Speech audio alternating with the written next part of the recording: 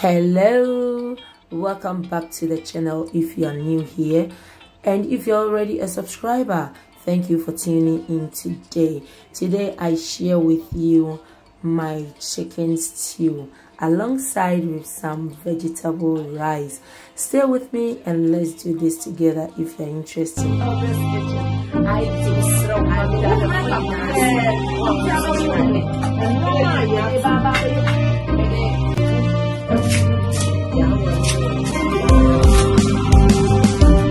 Yeah, so this is my 3 full chicken, cleaned, washed very nicely. I will transfer it into my pot. We are going to cook it very nicely before we start the stew.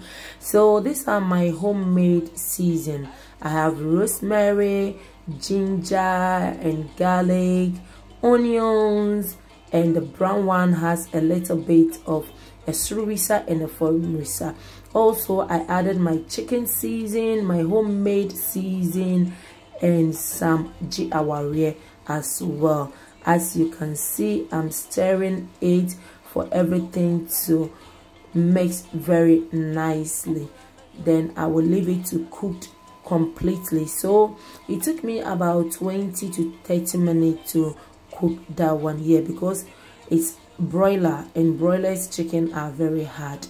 So now this is the onions that I'm using. If mine is a lot, you can reduce yours. You know me, I love my onions. Yeah, this is how I'm going to chop my onions.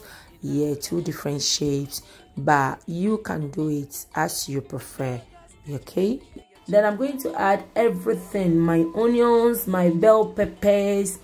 Then I'm going to fry it for it to become very soft before we are going to blend. Yeah, you can also put it in the oven or even just put it in the air fryer as well. Anyhow you want it, it makes your stew taste different. Once again, a very warm akwaba to you. If today is your first time passing by, my name is Imelda. I'll be very happy if you join this channel by subscribing, turning on your notification bell so that each time I post, you will be first to know. So yeah, this is how I want it. So I just took it out of the oil, add in, I'm using the same oil to make the stew. So I add in curry powder to the oil, add in some tomato puree, stir it, allow it to cook for about 5 minutes before adding the things that I fried.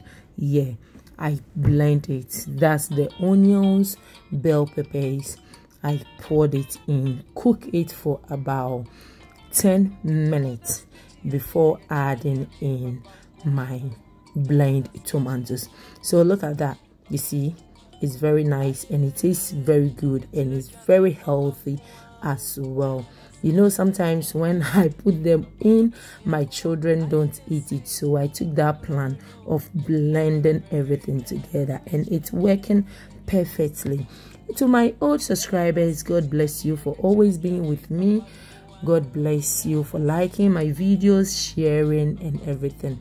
You people are so amazing. So now I add in my chicken stock here. So when you make it like this, you can use it for wache stew, diho stew, and even for jollof rice as well. So now you see that oil, it means that the stew is almost done. So I will scoop the oil in a container. I will use it in when I'm making jollof rice. Yeah, I'll use that oil. I'm not going to chuck it in the bin or throw it away. So I scooped some of the stew because when I was adding my my chicken, the stew was coming out, so I have to scoop some out. And now look at that, I added my onions and rice was ready. Oh my goodness, these boys can enjoy. Thank you for being with me today. God bless you. I will see you in my next video. I love you all. Bye.